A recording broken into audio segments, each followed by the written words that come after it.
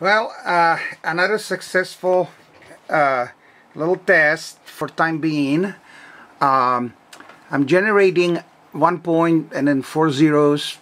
It should be actually 6 zeros, but based on my generator over there, it should be all zeros, and at the end it fluctuates between 39 and 41 at the last two digits, which is unbelievable that that I can actually do that. That is just unreal.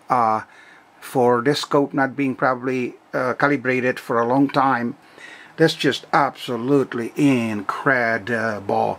I'm so happy with the scope, even more happy now than I was when I got it.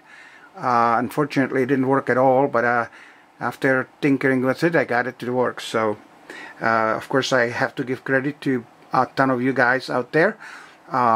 Mainly the ones who told me that I have to clean the switch in here. Stuck, it was not necessarily physically stuck, but it was stuck electronically, which I have mentioned in a previous video. So it is awesome. I am very, very happy, and if you guys want to tell me more, I'm here listening. Some people ask me for the serial number, so there it is. It's a B028683. B like Bravo. I think it's a 0. Yes, it is 028683. I don't know what that means. Some of you guys are into the serial numbers, and you can tell me quite a bit more. The next thing I need to do is find the probes. It came with nothing except power cord, and so I downloaded the manual, a couple of them, but I don't have these probes, and I don't have yet appropriate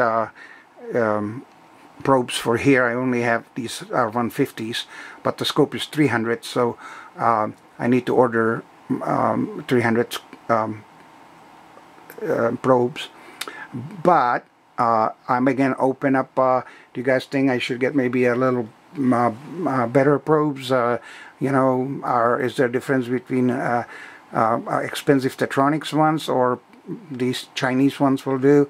Especially for me, since I'm not an expert in by any means. Again, I'm open to suggestions, and thank you guys for helping me.